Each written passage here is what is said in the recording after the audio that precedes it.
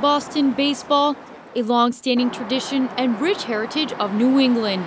This year, America's most beloved ballpark meets the baseball beanpot yet again.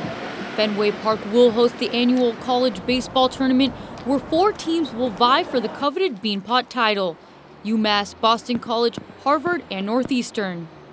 Fantastic idea. I think it's great. I think we'll have a big turnout. And it's nice weather, especially after this winter. I think it'll be fantastic. Some believe Fenway Park is the perfect fit. I think it'll be good to be surrounded by the baseball, like the history of it and everything during the tournament.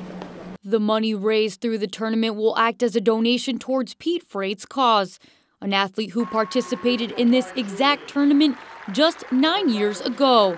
The former Division I college athlete, who was a captain of the Boston College baseball team, was diagnosed with Lou Gehrig's disease and has since then become the face of ALS.